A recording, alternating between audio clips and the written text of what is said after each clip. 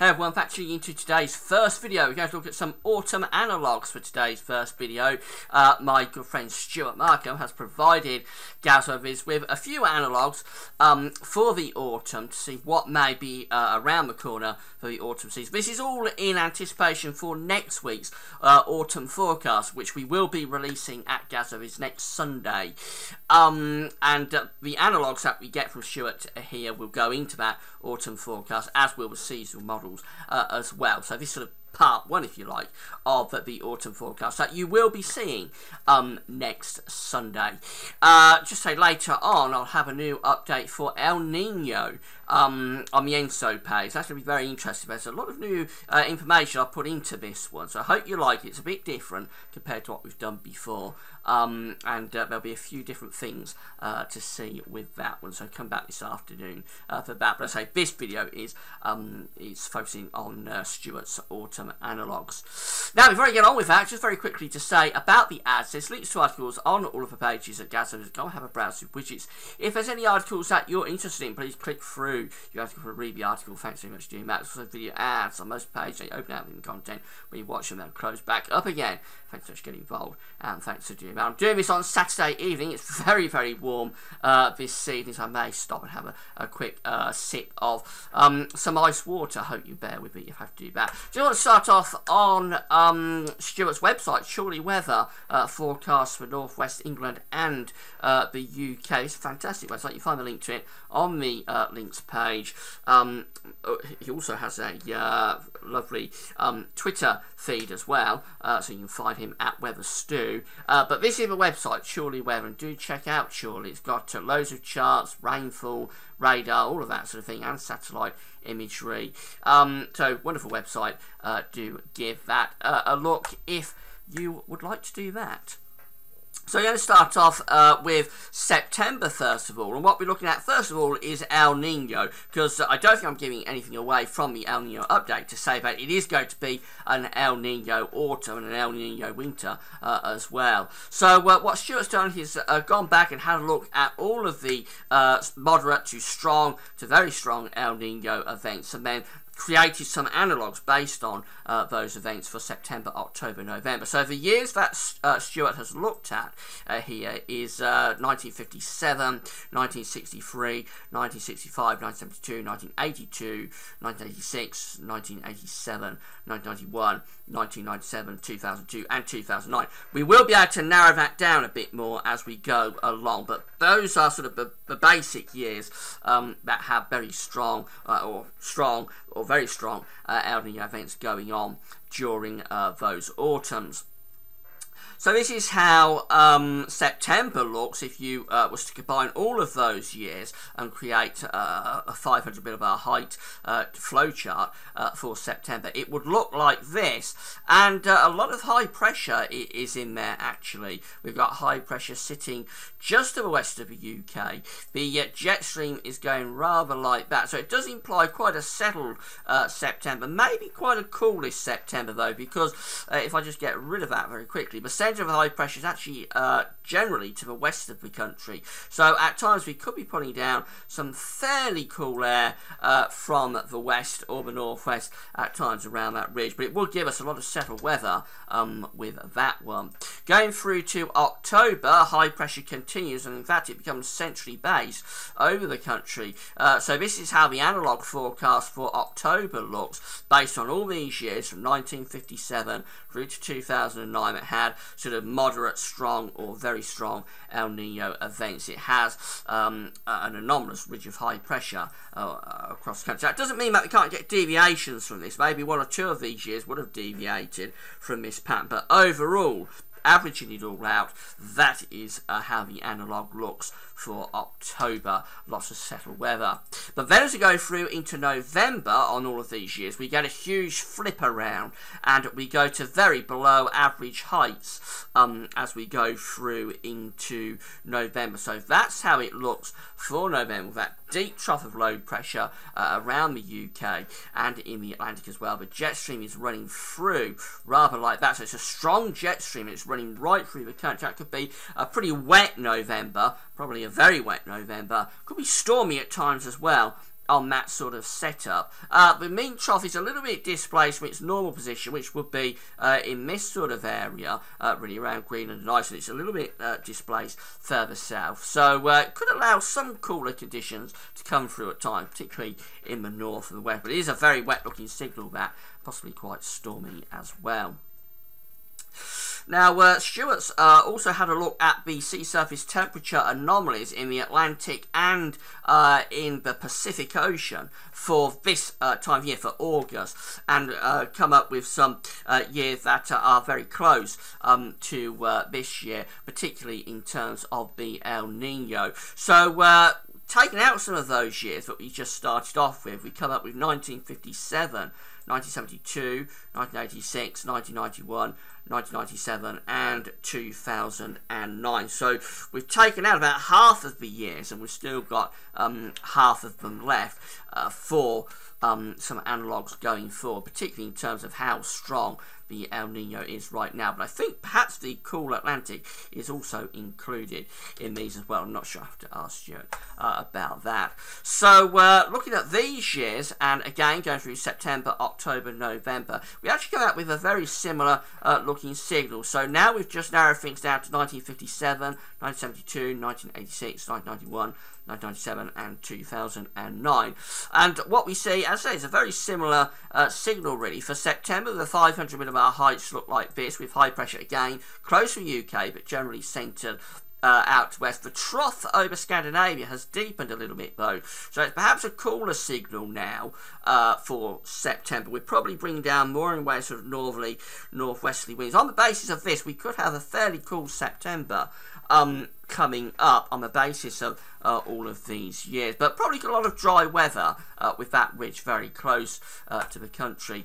October still looks very anticyclonic, so again the above average heights are in there right over top of the country for October. So even if you take out half of the years, we still come out with a very similar signal for September and October, which is quite a lot of high pressure. Dry October, probably quite a dry September. Difference maybe near normal temperatures for October, but quite cool temperatures perhaps in September. And then as we go through to November, look at this. It's a similar scenario again, a similar signal, in that there's a complete flip around for November, and it turns very, very unsettled with this deep trough of low pressure in the Atlantic, close to the UK, the jet stream coming right through the country like that. So whether we take out half the years or keep all of the years, it doesn't make much difference really. The signal for September, October, November, very similar on all of these years in terms of the analogues, which is quite a bit of dry weather through September and October, perhaps quite cool in September, near normal in October, and then a big flip takes place as we get into November in terms of very much more unsettled, really wet, possibly quite stormy as well into November. Now, Stuart's also had a look at the solar cycles. The current cycle that we're in, solar cycle 24, we're coming out of solar maximum, as we know, and we're dropping down to solar minimum, but we're not in solar minimum yet. So there's a couple of solar cycles that Stuart has sort of matched quite closely to the current situation, and that is solar cycles 19 and solar cycles 20, and particularly focusing on the year 1963. Don't worry, not talking about the winter of 1963, talking about the autumn of 1963, which Stuart has highlighted just here. So the autumn of 1963, Stuart thinks is quite close to the current situation in terms of the solar cycle. And also the autumn of 1972, which is from solar cycle 20. Stuart has pinpointed that one's been fairly close to where we are right now. So if we look at those couple of years, 1963, 1972, in terms of the 500 millibar height anomalies, we come out looking like this. It's a similar signal for September. We've got a ridge here to the west of the country. A lot more troughing to the south though, but overall it's a similar type scenario there, with high pressure close to the country, probably quite cool but fairly dry through the course of September. There would be rain threatening the south perhaps at times. October, look at this, very similar signal again, with 63 and 72, in that we build that ridge right over top of the country. So a very dry signal going into October.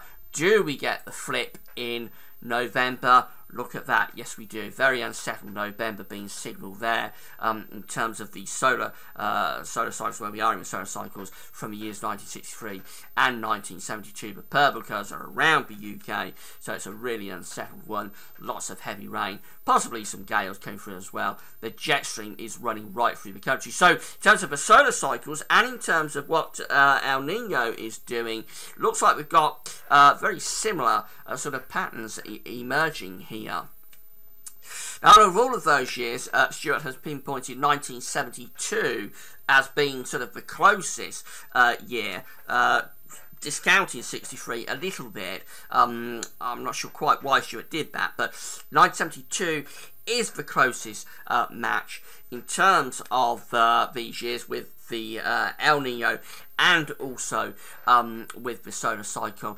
as well. So just quickly looking at how 1972 played out through the course of the autumn. Stuart's broken this down into first half, second half of each autumn month. So for the first half of September, we see a ridge here in the Atlantic with a trough up to the northeast. So again, very much along the lines of all the analogues we've just been looking at, with the flow going rather like that. It means there's a fair amount of dry weather, some rain at times down in the south perhaps, but quite a bit of dry weather. But it is cool, and September 1972 was an unusually cool month. We'll have a look at the central England temperature on that in a moment, but there's a lot of northwesterly influences through that month, so temperatures were depressed. And that continues really as we go through into the second half of September 1972, with this ridge sitting up to the north, and again would have been pulling in a lot of sort of northerly, maybe even northeasterly winds. Now would be fairly dry, but it would be very cool, probably with some early season frost. It was a notably cool September, that 1972, and you have to go back to September 1952 to find a September that was colder. Up to that point anyway.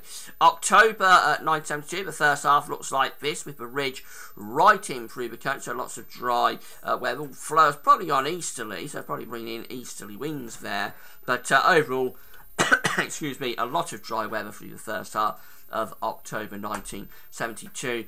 And the ridge stays with us into the second half of October 72 as well. Plenty of dry weather through there, albeit the ridge is in a different position now, centred to the west of us, and probably a bit milder as well as the air is coming in off the Atlantic, and not from a particularly cold source from that sort of part of the central Atlantic. But lots of dry weather through October 72 is the signal there.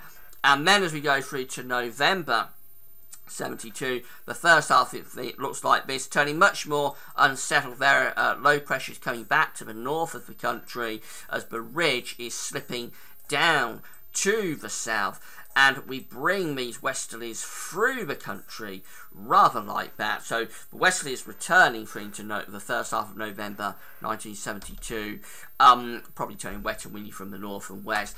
And then the second half of the month turns very unsettled, with a deep trough of low pressure to the east. The ridge is going down towards the Mediterranean, and probably turning a little bit chilly as well. This could be stormy, it could also be chilly, because the flow will be going from a northwesterly direction, so maybe the first blasts of winter beginning to come through there at the end, or in the second half of November 1972. So that's how the analogues are looking. We've broken it down step by step, and we finish up coming out with 1972 as being the analogue for this autumn. That's what Stuart thinks, that 1972 is the closest analogue for what we're facing this year. The central England temperature for the autumn of 1972 looks like this. This is 72 just here. So September was a notably cool month at 11.7 really cool September in 1972. Not surprising from the charts that we just looked at. October, about average, 10.6, so that wasn't too bad. And then November, about average as well, at 6.3. So other than September, not a great deal of cool weather in terms of the temperature anomalies anyway. Although I do think by the second half of November, it will probably have been turning a little bit on the colder side. So that's what we're looking at for this autumn in terms of the analogues. It's 1972 that comes out the closest in terms of where we are with the solar cycle and in terms of where we are with El Nino. Don't forget, there'll be a new update on El Nino this afternoon. So it's 72 in terms of the analogues. We will be having a look at the models next week, and we'll be combining them with Stuart's information in terms of the analogues. And once we do that, we're going to come up with an autumn forecast for the United Kingdom from GazOffice.com next Sunday. So please come back for that. That's all for now. Thanks for watching, and don't forget, return to the website this afternoon to the Enso page where you'll be able to see all the latest on El Nino. There may be storms coming up later as well, so don't be surprised if there's a storm watch update later also. That's it for now then. Thanks for watching.